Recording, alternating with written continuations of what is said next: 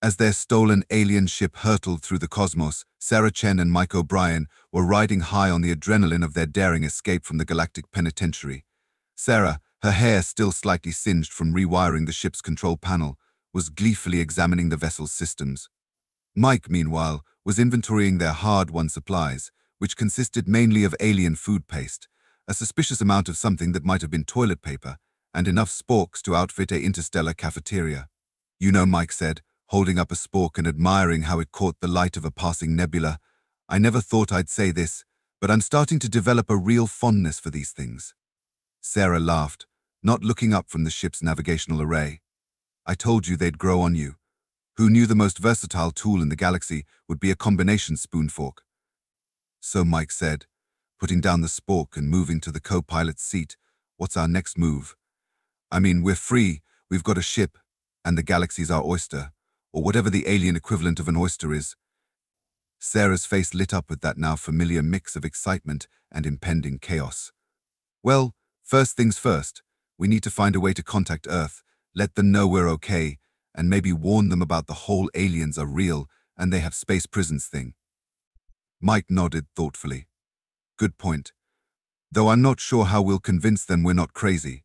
Hey guys, we escaped an alien prison using cigarettes and sporks doesn't exactly sound believable." "True," Sarah conceded.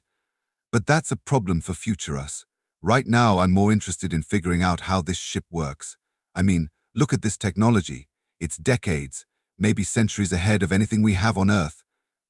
As if responding to her words, the ship's control panel suddenly lit up with a series of flashing symbols. A soft, melodic alarm began to chime. Sarah," Mike said, eyeing the flashing lights warily. "Please tell me that's just the coffee maker finishing a brew cycle." Sarah's fingers flew across the alien controls. "Not unless this coffee maker runs on antimatter and is about to go critical." She looked up, her eyes shining with a mix of excitement and mild panic. "I think we might have accidentally activated some kind of experimental drive system." Before Mike could respond, the ship lurched violently. The stars outside the viewscreen stretched into lines, then swirled into a kaleidoscope of color. There was a sound like the universe hiccuping, and then silence. When the psychedelic light show faded and the ringing in their ears subsided, Sarah and Mike found themselves staring at a sight that made their recent prison break seem like a casual stroll in the park. Before them loomed a space station of truly staggering proportions. It made their former prison look like a quaint bed and breakfast in comparison. The station was a masterpiece of alien engineering, all sweeping curves and impossible angles, studded with lights that pulsed in patterns that seemed to defy normal space-time. Surrounding the station were hundreds, if not thousands, of ships of various sizes and designs. Some looked like they'd been designed by a committee of drunken abstract artists, while others were so sleek they seemed to be made of liquid metal. Sarah," Mike said, his voice tight. "Where are we?" Sarah, her hair sticking up as if she'd just stuck her finger in a cosmic socket, blinked rapidly as she tried to make sense of the readouts on the ship's monitors. "Well, according to these instruments, which I only partially understand, we're either in the Andromeda Galaxy or we've shrunk to the size of atoms and are currently floating between the nucleus and electron shell of a hydrogen atom." Mike stared at her. "Please tell me you're joking." Sarah shrugged. "Hey, you wanted to explore a black hole. Consider this an upgrade. We're exploring the unknown." Before Mike could formulate a suitably sarcastic response, the ship's sensors began to beep urgently. Sarah's eyes widened as she deciphered the alien symbols flashing across the screen. "Oh," she muttered. "Oh," Mike repeated. "I don't like, oh is what got us into this mess in the first place." Sarah pointed at the viewscreen. "Remember how I said we might be in the Andromeda Galaxy?" Mike nodded warily. "Well, good news, we're definitely not inside an atom. And the bad news." The viewscreen lit up, zooming in on the massive space station. Hundreds of smaller ships were now converging on their position. Sarah grinned weakly. "Looks like we crashed someone's party." As if on cue, the ship's communication system crackled to life. A booming voice, speaking in a language that sounded like a cross between whale song and a dial-up modem, filled the cockpit. Sarah and Mike exchanged glances. "Any idea what they're saying?" Mike asked. Sarah shook her head. "Not a clue." but judging by the tone, I'd say it's along the lines of unidentified ship, you done goofed. The voice continued its incomprehensible tirade, growing increasingly agitated. Suddenly, the ship shuddered as a tractor beam locked onto them. Well, Mike sighed, out of the frying pan and into the, whatever the hell that is, he gestured at the looming space station. Sarah was already fiddling with the controls. Don't worry, I've got a plan. Does it involve sporks? Not yet, but give me time. As their ship was inexorably drawn towards the massive station, Sarah managed to activate the universal translator. The alien voice suddenly became clear, mid-sentence. Repeat, you have violated the sacred space of the Galactic Conclave. Prepare to be boarded and processed for judgment. Mike raised an eyebrow. Galactic Conclave? Sounds fancy. Think they'll have whores DOEvers? Sarah ignored him, her mind racing. Galactic Conclave. Why does that sound familiar? She snapped her fingers. Of course. I overheard some guards talking about it back in prison. It's like the United Nations of the galaxy, where representatives from all spacefaring races meet to discuss important matters. Like what to do with humans who keep escaping supposedly inescapable prisons, Mike suggested. Probably Sarah's eyes gleamed with that now familiar mix of excitement and impending chaos. But think about it, Mike. If representatives from all over the galaxy are here, Mike caught on. Then someone might be able to help us contact Earth. Their moment of hopeful planning was interrupted as the tractor beam deposited their ship in a cavernous hangar. Dozens of armed guards, each a different species, and all looking equally annoyed, surrounded them. Okay, Sarah said, taking a deep breath. New plan. We go out there, explain our situation, and hope that intergalactic diplomacy has evolved beyond shoot first, ask questions later. Mike nodded, then paused. Wait, should we bring the sporks, just in case? Sarah considered this for a moment. Better safe than sorry. Grab a handful.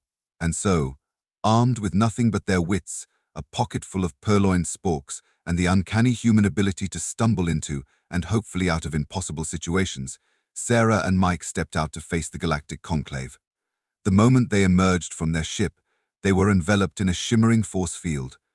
A tall, willowy alien with iridescent skin stepped forward, its multifaceted eyes regarding them with a mixture of curiosity and disdain.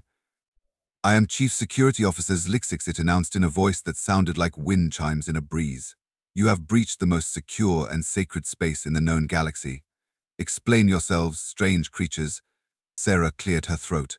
Well, you see, it's a funny story. We're humans from Earth, and we were kind of imprisoned unjustly by some overzealous aliens, and then we escaped using cigarettes and sporks. You know what those are? No. Anyway, we stole this ship, accidentally activated some experimental drive, and here we are, she finished with a weak jazz hands gesture. Zlixix stared at them impassively for a long moment. Then, to everyone's surprise, it burst out laughing. The sound was like 1,000 tiny bells being tickled by feathers. Oh, by the cosmic jellies, Zlixix chortled, its body rippling with mirth. You must be the humans that Zixorblacks warned us about. Sarah and Mike exchanged glances. You know about us? Mike asked cautiously. Zlix's laughter subsided to a gentle tinkling. Know about you? My dear primitive beings, you're the talk of the conclave. The humans who escaped the inescapable prison using primitive tools and unpredictable ingenuity. It's caused quite the stir, let me tell you. Sarah wasn't sure whether to be flattered or concerned. So, are we in trouble? Zlixix waved a shimmering appendage dismissively. Trouble? Hardly. You're going to be the highlight of this conclave session. Come, come. Everyone will want to meet you. As the force field dissipated and Zlixix ushered them towards a grand entrance, Mike leaned close to Sarah. I don't like this. It feels too easy. Sarah nodded. Agreed. Stay alert and keep those sporks handy. They were led through corridors that defied Euclidean geometry, past aliens of shapes and sizes that made Sarah's engineer brain short-circuit, and finally emerged into a vast chamber that could only be described as a cosmic United Nations on steroids. Thousands of alien delegates from every corner of the galaxy were seated in what appeared to be a massive amphitheater. As Sarah and Mike were led to the center stage, a hushed whisper rippled through the assembled beings.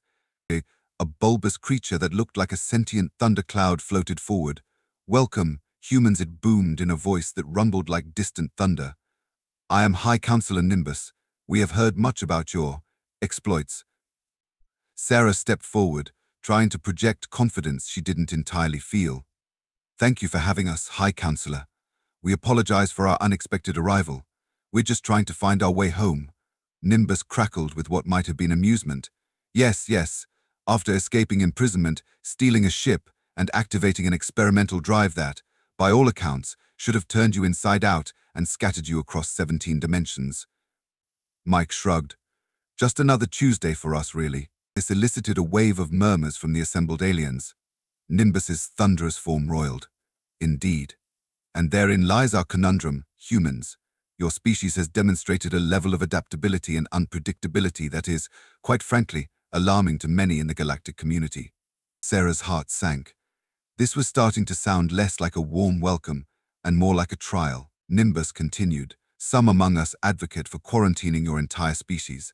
Others suggest more permanent solutions. Now hold on just a minute, Mike started, his marine training kicking in, but Sarah put a hand on his arm. High Counselor, she said, her mind racing, I understand your concerns. Humans can be challenging, but we're also curious, innovative, and eager to learn.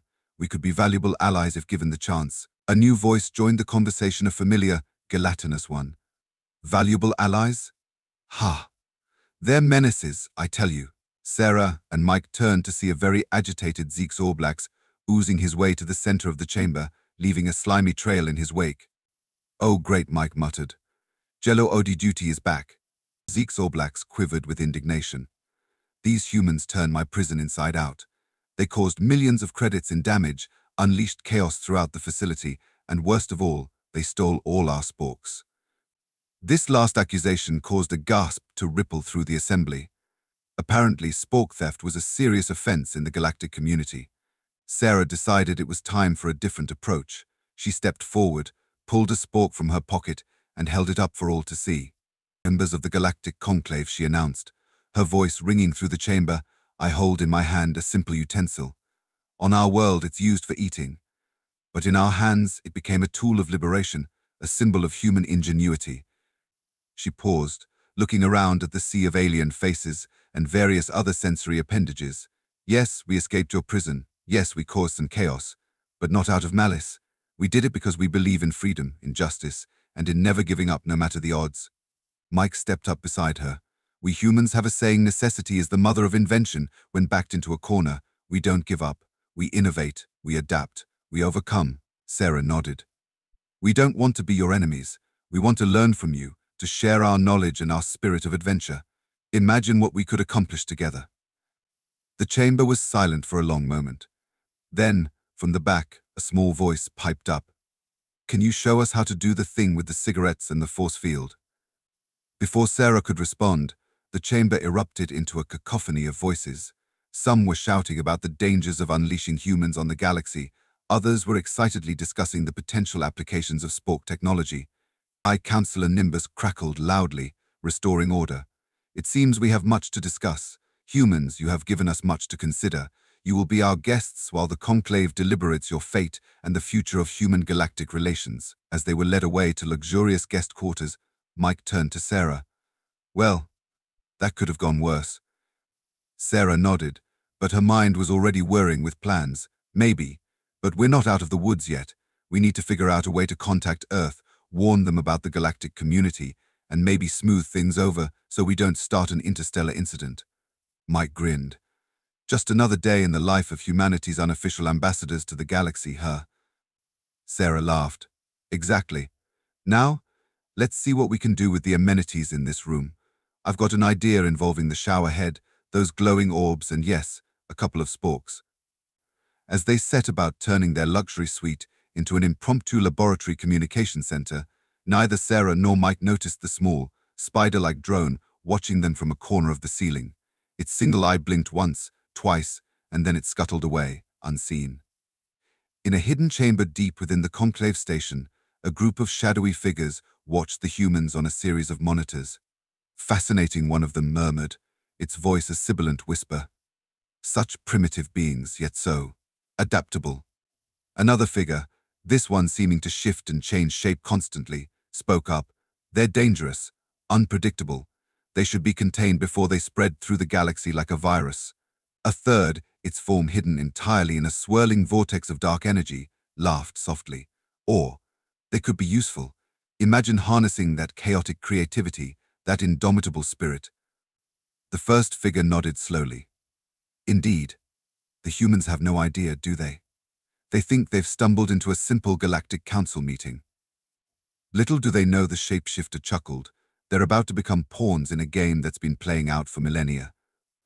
The dark vortex swirled in what might have been agreement. The question is, will they be our salvation or our doom? As the shadowy council continued their cryptic discussion, Sarah and Mike worked tirelessly in their room, blissfully unaware that their adventures were only just beginning.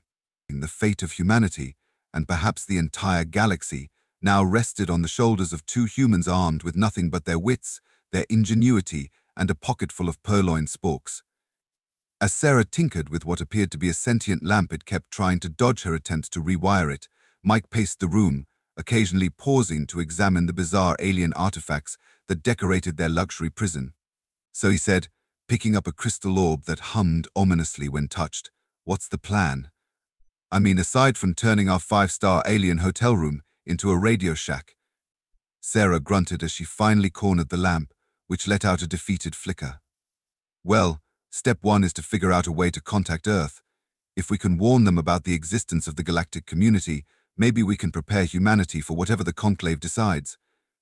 Mike nodded, putting down the orb, which seemed relieved. "And step 2, Sarah said, a mischievous glint in her eye, is to make sure that whatever the conclave decides, it's in our favor." Before Mike could ask how exactly they planned to influence a gathering of the most powerful beings in the galaxy, there was a gentle chime, and a section of the wall shimmered and dissolved, revealing a doorway. Standing there, looking like a cross between a praying mantis and a cocktail umbrella, was an alien they hadn't seen before. "Greetings, humans," it said in a voice that sounded like wind through chimes. "I am Xilith, Junior Adjutant to the Galactic Conclave.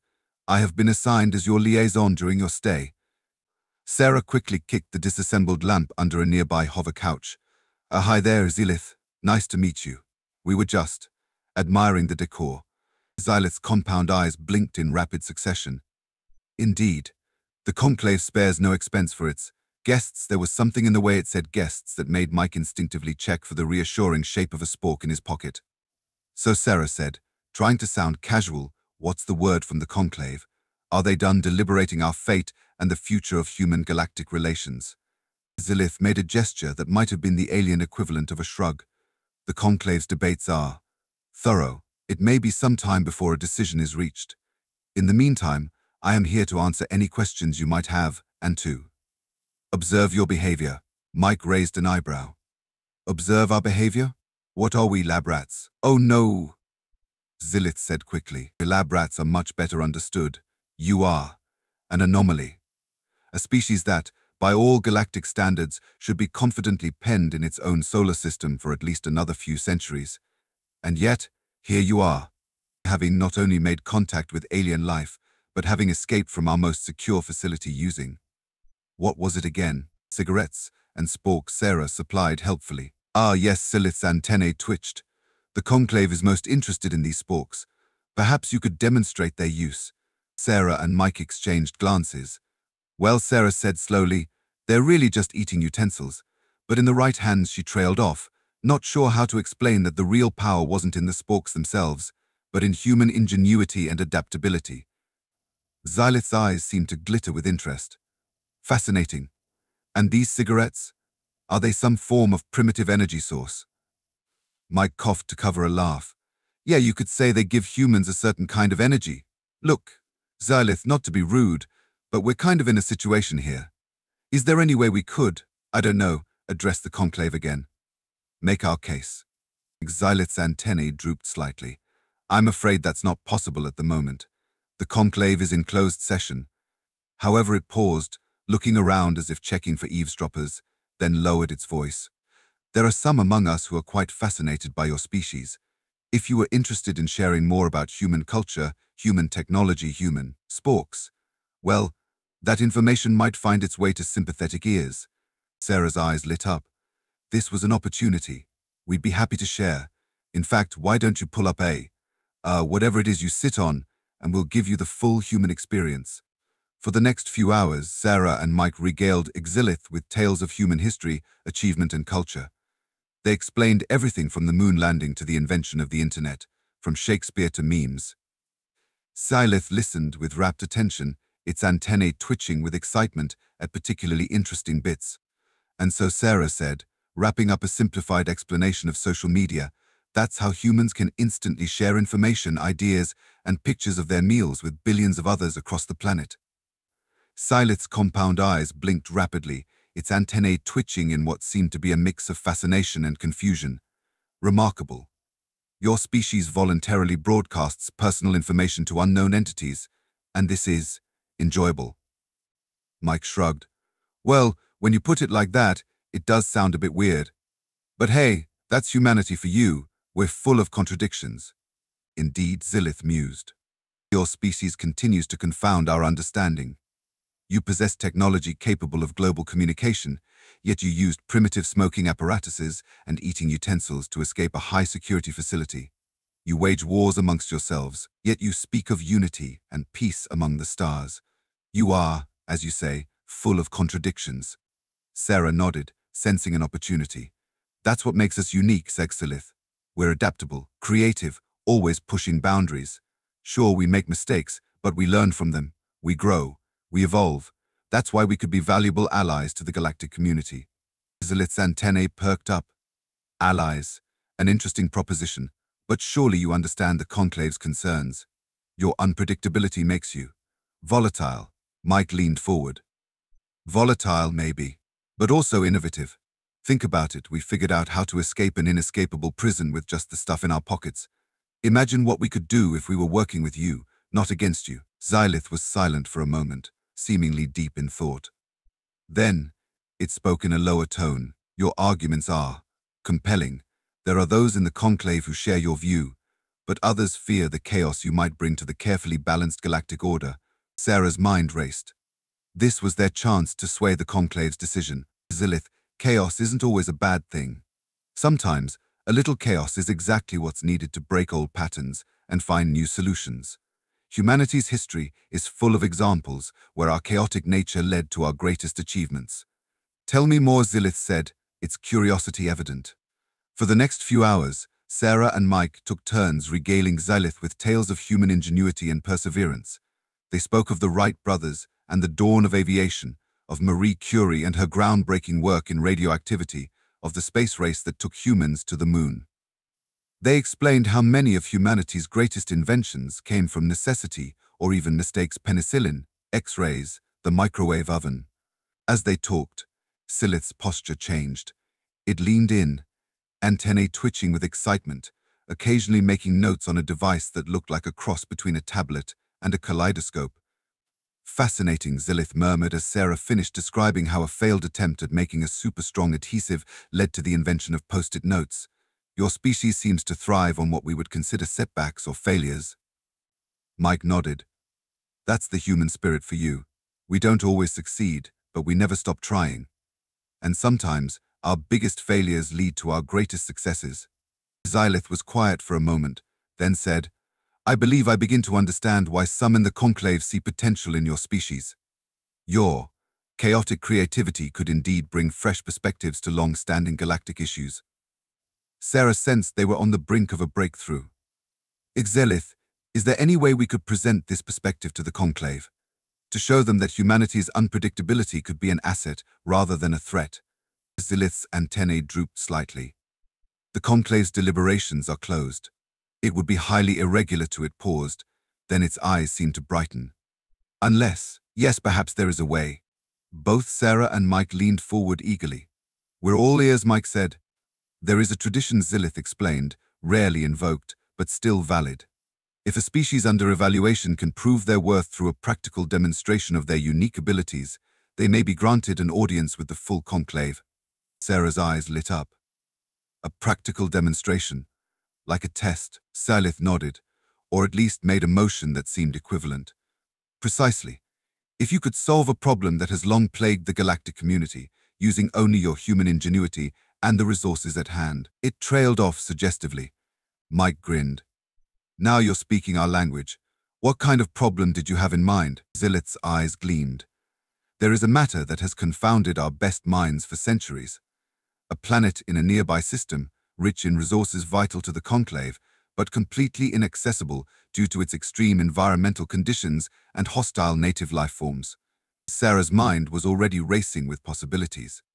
What kind of environmental conditions are we talking about? The surface temperature fluctuates between extreme cold and searing heat. The atmosphere is highly corrosive, and the native life forms are aggressively territorial. Mike whistled. Sounds like a real vacation spot. And you want us to figure out how to access this planet's resources? Sylith nodded. If you could devise a feasible plan, it would demonstrate your species' problem-solving capabilities in a way the Conclave couldn't ignore. Sarah and Mike exchanged glances.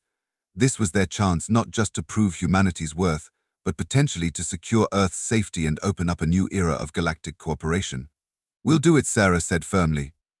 But we'll need access to information about the planet, and maybe some basic equipment. Zilith's antennae twitched with what might have been excitement. I believe that can be arranged. I will return shortly with the necessary data and resources. As Xylith shimmered out of existence, presumably through some advanced teleportation technology, Sarah turned to Mike with a grin that was equal parts excitement and determination. Well, Mike, she said, pulling a spork from her pocket and twirling it like a baton. Looks like we've got another impossible problem to solve. You ready to show the galaxy what humans can do? Mike matched her grin, reaching for his own spork. Born ready. Let's save the world, scratch that. Let's save the galaxy. How hard can it be? As they began to brainstorm, bouncing increasingly wild ideas off each other, neither of them noticed the small, spider-like drone that had been observing their entire conversation from a corner of the ceiling.